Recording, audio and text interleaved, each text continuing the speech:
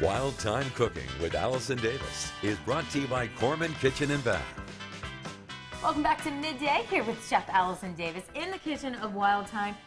We're sticking with this Mediterranean healthy theme. What are we doing today? It's colorful. Well, this is I wanted to kind of do a play on just a wrap, you know, like everybody just has the same wraps. Oh, yeah. Or anywhere you go, it's like a club sandwich wrap, you know. So I wanted to kind of do a little different wrap.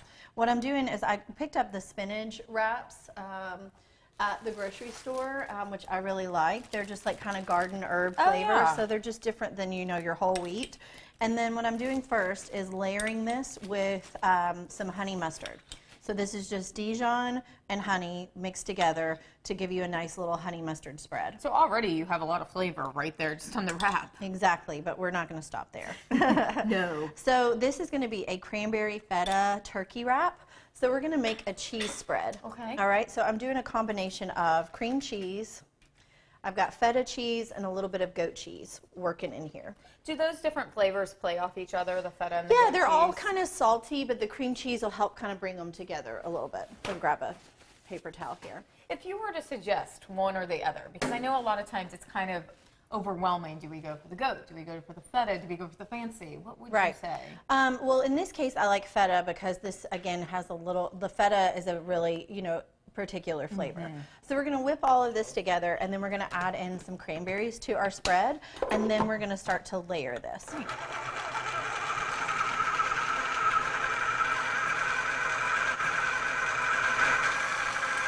what are you pouring in there now? A little bit of cream just to thin it out. Okay. Oh, and you put the cranberries right in.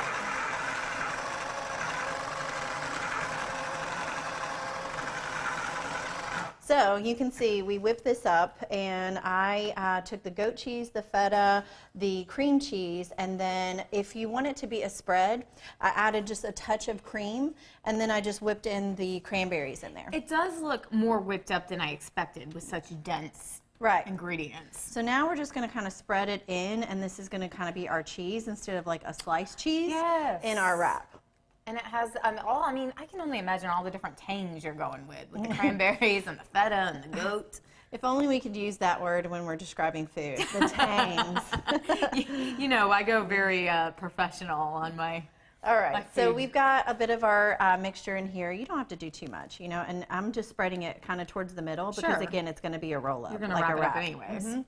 So I cut a little bit of romaine lettuce. That'll give us a nice crunch in our wrap.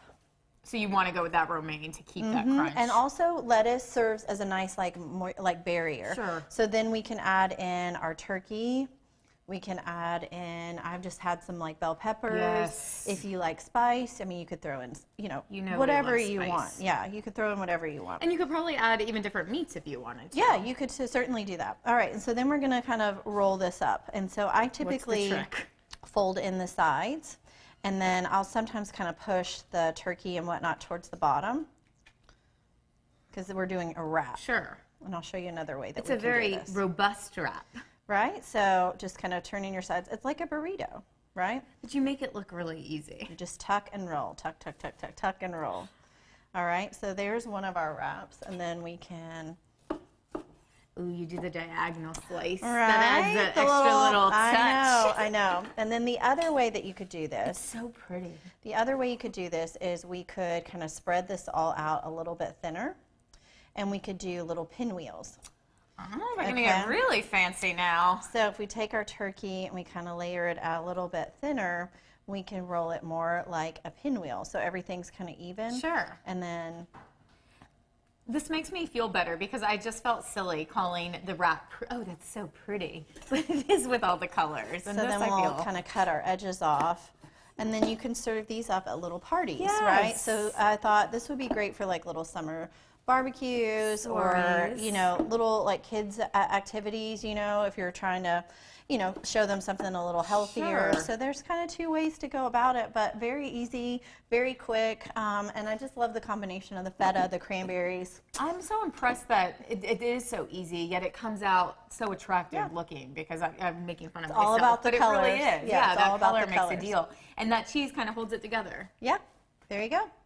You know this recipe is up on your website, and yeah, we post the videos at wildtimecooking.com, and then you can go to middaykentucky.com/recipes to pull that up. stay with us. We'll be right back.